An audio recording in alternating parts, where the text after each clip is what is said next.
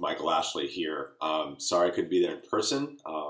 You're in Siena, which sounds fantastic, and I'm here in California, which is also not bad, preparing for the SAA meetings, which are in just a couple of weeks. But I do want to thank both Alan and Ian for having me, at least virtually, even though it didn't work out as we had hoped, and even Skype seems to have been a bit of a fall down.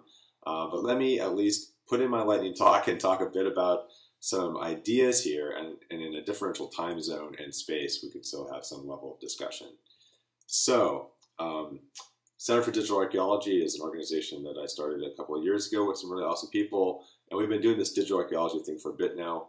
We're developing some apps called Codify and Mookadoo that help to make sure that content is sustainable over a long time.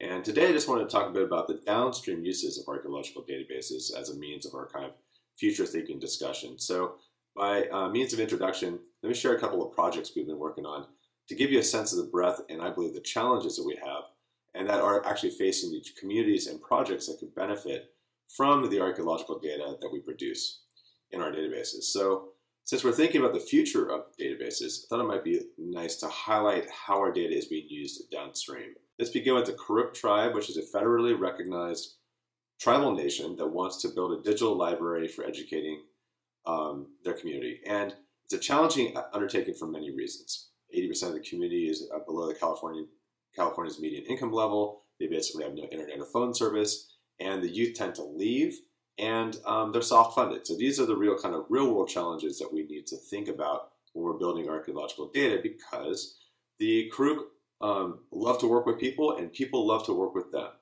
So working over the last 5 years on a food securities NSF research grant with UC Berkeley, the Karuk has developed a research policy because that basically impacts everybody that wants to work with them, which is a lot of different organizations and groups, including people like us. So the research policy has some major concepts which are pretty interesting and exciting. And to do a project, you need to create a proposal that is taken to tribal council.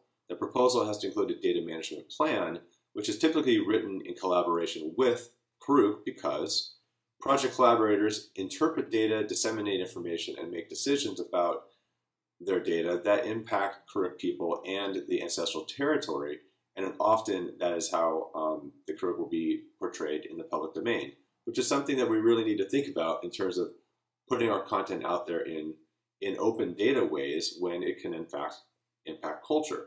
But another really interesting thing is how the content might be used. I don't think we maybe even think that when the Karuk are considering how, they really mean like how the archaeological data might help them in their foodways and regalia and basketry. Next, I'm going to move up to British Columbia to talk briefly about another First Nation, the Musqueam Band, and we're working with them to build an online digital heritage platform for collating their reports, dissertations, and other accounts to facilitate land and cultural management. So the Musqueam are really big on community engagement, as you can see here at the top, and reciprocal knowledge exchange. So in this case, what happens is all of our archaeological data or reports become a single data point in their research library, or a collection, which is a collection of physical volumes that are curated digitally and digitized and born digital reports that are all managed using something very interesting, which are these traditional knowledge labels and licenses that help band members, researchers, and the public more deeply understand the meaningfulness that are embodied within these DH items, including archaeological data sets. Now, family, for example, is a core tenet of Musqueam society, and so the hopes are that the licenses and labels will work also within the band to encourage sharing family to family, which I believe is a goal we could all get around. Last and briefly, I'm going to talk just ever so briefly about the Jezreel Valley Regional Project, just to bring it back full circle to archaeological endeavors. So it's a massive undertaking in Israel, over 500 sites, and this is the survey area for just this coming summer.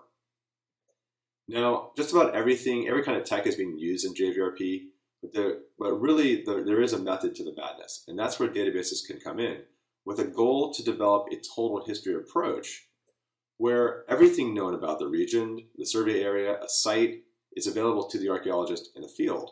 So it's a big goal, but we're making some great progress. So I stop here to remind us that we work in context, and our data streams flow in and out of disciplines to be sure, But through a well thought out workflow that thinks through reciprocity digitally, we will have a richer record to draw from and contribute to. So I look forward to carrying on this conversation with you in various virtual ways and Twitter and everything else. And thank you for your attention.